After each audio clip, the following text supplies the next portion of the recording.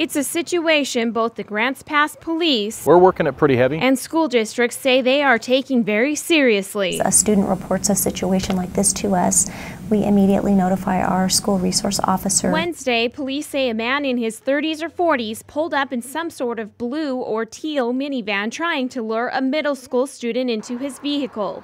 A day later, police say a man fitting a similar description was seen taking pictures of high school girls at their bus stop. Patrol officers in both unmarked and marked vehicles are kind of watching that area where we've seen them and then hitting the other areas as well. Grants Pass Police are counting on the public to help. Somebody's going to see it and call us, and that's going to give us that tip we need to get us to where we need to find out who this person is and what exactly they're up to. Police say the key is to be a good witness. Call 911 right away.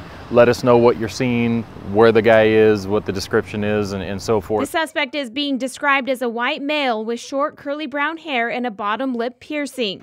School officials say they are working with parents, employees, and especially the students. You keep that open line of communication with the students, and so we want the kids to feel safe talking to any adults on campus or the school resource officer or anybody with the police department. Fortunately, in both cases, no children were hurt, and police say they want it to stay that way. In Grants Pass, Rayanne Christensen, NBC5 News.